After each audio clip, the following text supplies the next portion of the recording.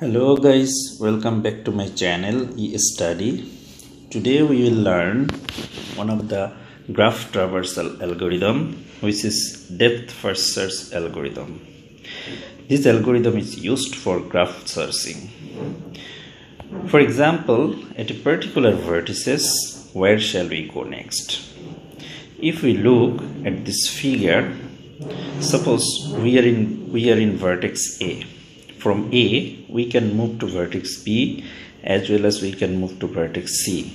However, where shall we go? So this is the problem. That's why there are some algorithm. Basically, there are two graph searching algorithm. One is called the depth first search algorithm and another is called breadth first search algorithm. However, in today's lecture, we'll discuss about depth first search algorithm for graph searching. So let's understand the depth first search algorithm main mechanism. So this algorithm traverses the graph using recursions. That means it do some steps again and again. The first steps, go as far as possible along a single path until you reach a dead end. So we have to move as far as possible along a single path until we reach a dead end.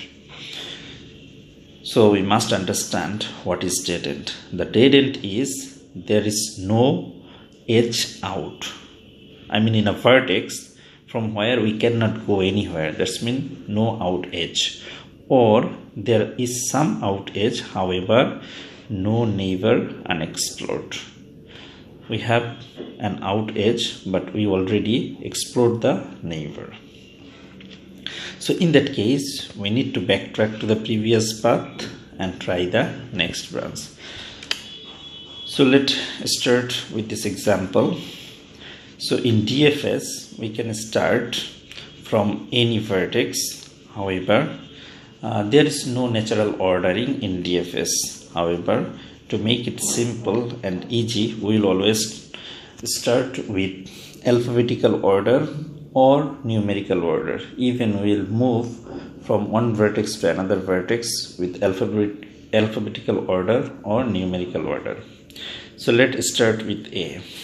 From A, we can move to B and C. So we should move B as B comes before C in alphabetic order. So we move to B. Now from B, we can move to D because there is only one directed path. So from D, there is only one directed path to E. So we can move to E. From E, there is only one directed path to B. However, this B is already explored. We explored the B before. So no neighbor unexplored. So the vertex E is dead end. We cannot move further. So in that case, we need to backtrack to the previous path. So we'll backtrack to D. From D and try the next branch. There is no other edge. So there is no branch. So we need to backtrack again to B. From B, there is no edge out. So we need to backtrack again to A. From A, now we can move to C. And then from C we can move to E. However, the E is already explored, so no neighbor unexplored. Now this ordering or this search order is the depth first search ordering. So I think you understand the depth first search ordering. So let's discuss about the timestamps of DFS algorithm. Timestamps mean when a specific vertex discovered and it finished. So we need to write the discovered time, that is DU, when you first discovered. U means an specific vertex. For example, B, when the B discovered, that is DU.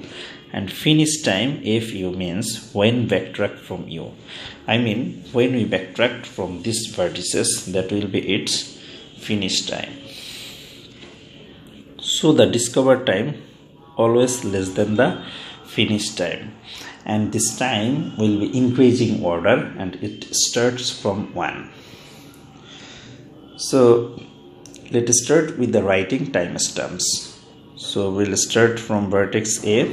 So we discovered this vertex at time 1. So we'll write in the left side the discovered time and right side in finish time. Then we discovered the vertex B at time 2. From vertex B we discovered the vertex D at time 3. From D we discovered the vertex E at time 4.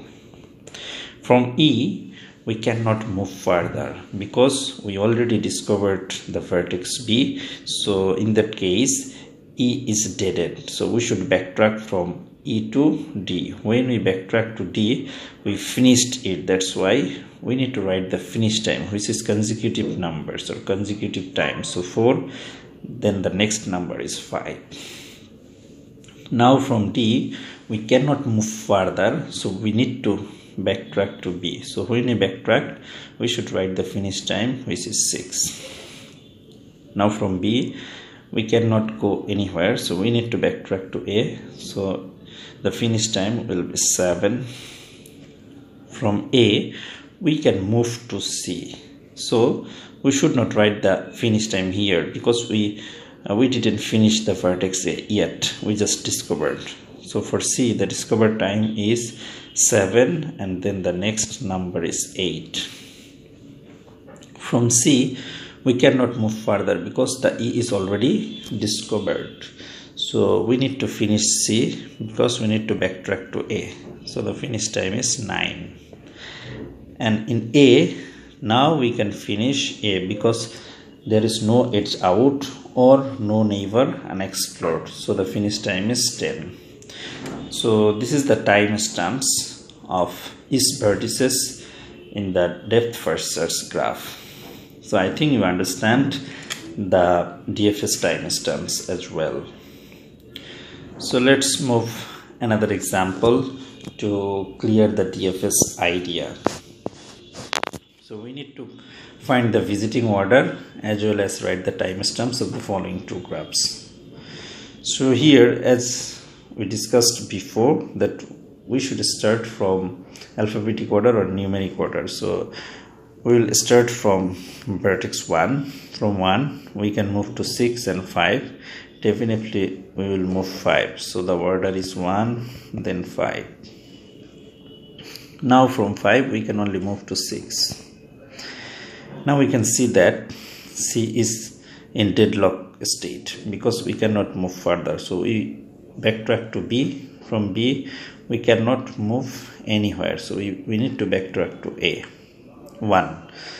So from 1 even we cannot move anywhere. So we are in deadlock situation. However, we should start again because we need to finish all the vertices. So again we should start from the next vertices in numeric order, which is 2.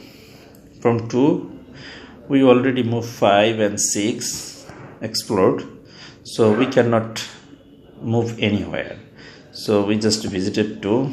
Then we again start from 3. From 3 we can only visit to 4 because all the other vertices are already discovered. So this should be the discovered the visiting order for DFS in this example. And if we write the timestamps, so the discovered time for 1 is 1 and for 5 is 2. Then we discovered 6, which is 3, and then backtrack from 6, so the finish time is 4. We backtrack from 5, so the finish time is 5. We finished in 1 because we cannot move anywhere, so the finish time is 6.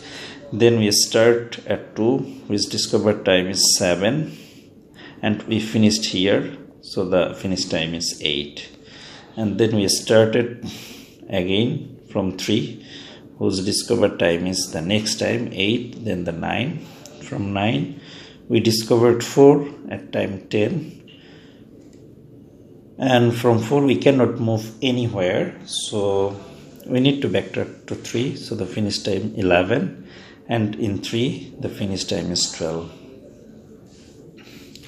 So the finish time and double among based on the number of vertices. So there are 1 2 3 4 5 and 6 vertices, so the finish time is 12. Let's do the example for this second graph. So we are in here. So in discovered time we discovered 1 at first, and then we can move to either 3, 5 or 2. In numeric order we must go to 2. From 2 we can go only one way, that is 4. From 4 we can go only one way, that is 7. Now the 7 is in deadlock situation because we cannot move further, so we need to backtrack to 4. From 4 we cannot go anywhere, so we need to backtrack to 2. From 2 we cannot go anywhere, so we need to backtrack to 1. From 1 we can now move to 5 and 3. However, in numeric order we should move 3 first, so we will move 3. Then from 3 there is only one path, which is 6.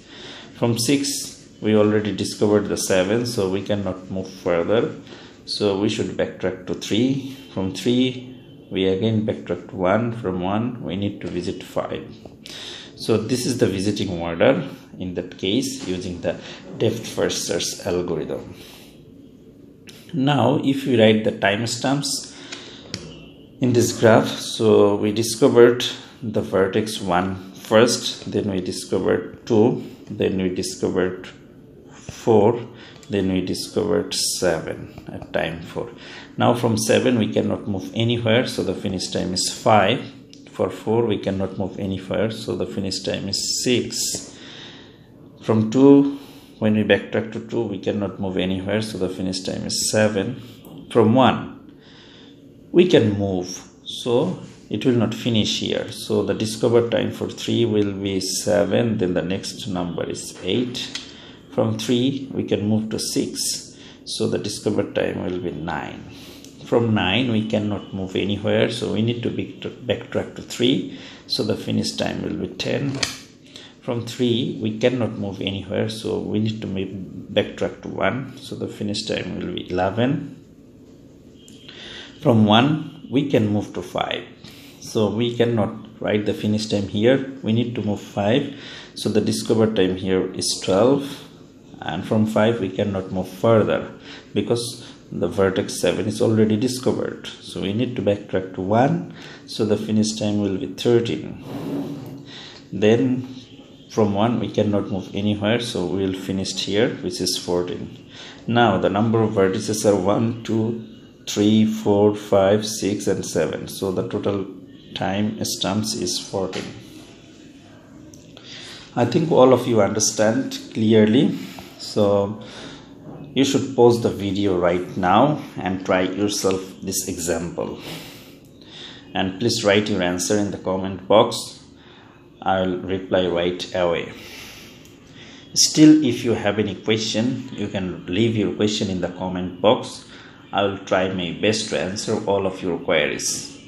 Thank you very much for watching this video. Please like, comment and subscribe my channel.